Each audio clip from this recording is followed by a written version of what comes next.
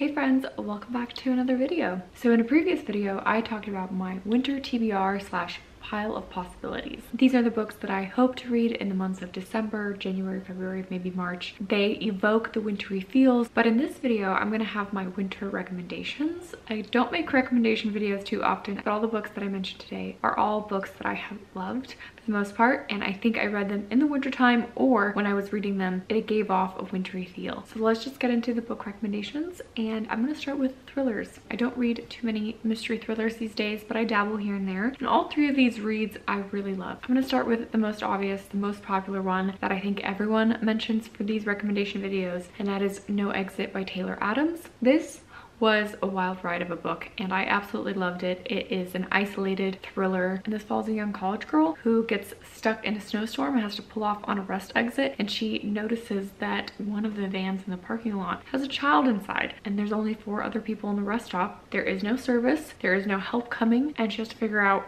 how am I going to save this child? Who is the bad guy?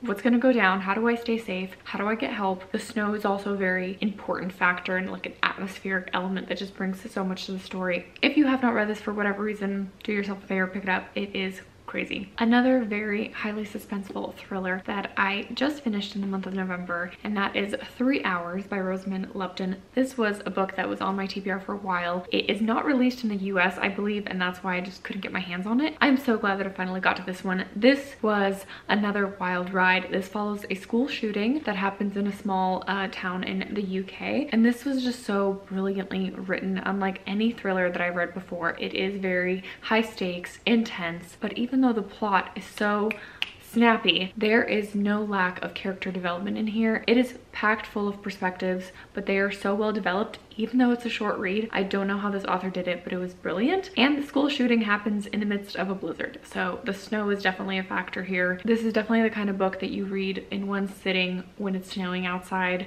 and you have a whole afternoon. It covers a lot of heavy topics and trauma, but it is a fantastic thriller. And then another one that's maybe less thrilling and fast-paced, but it's still very suspenseful and mysterious, is The Life We Vary by Ellen Eskens. This is now a series that I really want to dive into more of, but I really enjoyed this read. It follows a young college student who is writing an assignment where he has to go to a nursing home and write the life story of someone in that nursing home, and he discovered an old man on his deathbed who was a war veteran and just so happens to be convicted of murdering a young girl in that town. And so as he's uncovering this life story, he's realizing some things are not adding up, and he thinks that maybe someone else committed the crime, and so he has to jump in and uncover this mystery, as well as dealing with a lot of personal stuff going on in his family life. And I just thought it was so well done. Next, let me mention a classic book that it's just the perfect time of year to read this, especially in December, especially around Christmas. Little Women by Louisa May Alcott. I read this last year in December and it made its way to my favorite reads of the year, but also just was the perfect time of year to read this. This book covers many years, but there's a lot of Christmases that are highlighted in this book, so it feels like the time of year to read. This is a story of sisterhood and friendship and family and love and forgiveness and just beautiful wholesomeness. I absolutely loved it, and if you haven't read it for whatever reason, do yourself a favor, pick it up.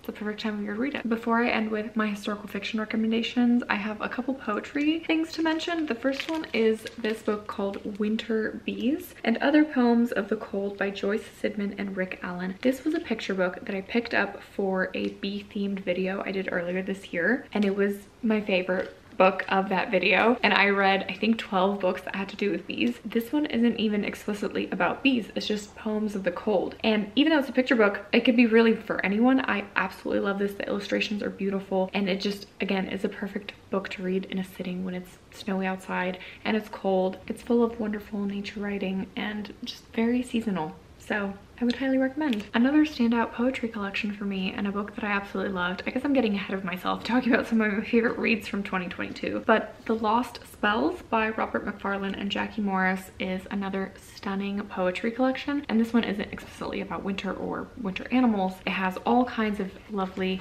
drawings, and I just so happened to pick the one with the snow bunny. It's full of beautiful illustrations and poetry. Again, just feels like a seasonal read. It could be read in any season, but it also evokes that coziness, wholesomeness, cuddling up on a cold wintry day. And finally, let's talk about historical fiction. I have a middle grade, technically historical fantasy recommendation, and that is Sweep, The Story of a Girl and Her Monster by Jonathan Auxier. This is one that is highly recommended by many people already, so I'm sure you know or have heard about it, but it is a sweet and wholesome story set in Victorian England about a young girl and her friend who is a chimney monster. She's a chimney sweep. It had that cozy, wholesome atmosphere, and there are depictions of someone being really cold, and for the most part people use their fireplaces and chimneys in the winters when it's cold, so it just feels like the perfect time of year to pick a book like this up. Another really great historical fiction that has to do with the Alaskan wilderness in the wintertime is The Great Alone by Kristen Hanna, and this one's more of a coming of age story about a young girl in Alaska with a dysfunctional family, an abusive father, and the people that live in this tiny town. But there is elements and depictions of survival and braving the cold and snow in this book, and although maybe the cover screams fall, winter is really a perfect time of year to pick a book like this up. My last three recommendations all have to do with the Soviet Union or Russia, Eastern Europe, because it's just snowy and cold there, and when you think of Russia, you think winter time.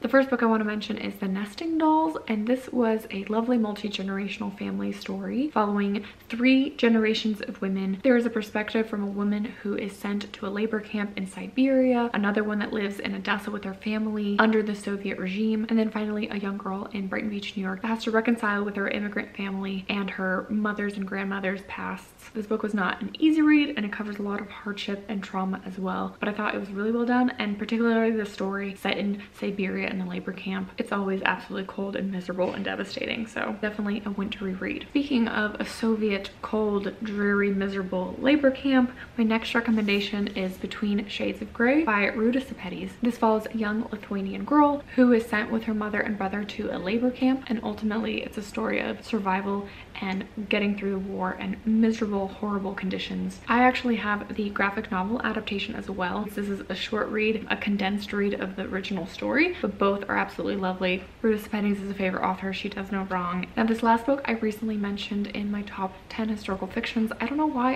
I love this book so much. It also has to do with cold Soviet Russia amidst the war, German occupation. City of Thieves by David Benioff is the book. It is a short read. It is a devastating read. It's a beautiful read of friendship. It is not for everyone. It's full of content that is not for everyone, but I absolutely love it, and it is also a story of survival. The snow, the atmosphere, the harshness of winter plays such a role in this book, so would highly recommend if you haven't picked it up yet. So those are my current winter recommendations. Again, if you haven't watched my winter TBR, I hope a lot of those are amazing reads, and then I'll be able to add a lot more books to my winter recommendations list. If you have any recommendations for me, please let me know down below. Any books that feel right to read during the season or evoke that cold, snowy atmosphere. It is not my favorite season at all. I'm a summer girl, but I do love to read seasonally, and because I'm very cold and in perpetual sweater season, I am so down for any wintry reads. So please leave your recommendations down below, and thank you so much for watching today and tuning in, and I will see you guys in another video soon. Bye.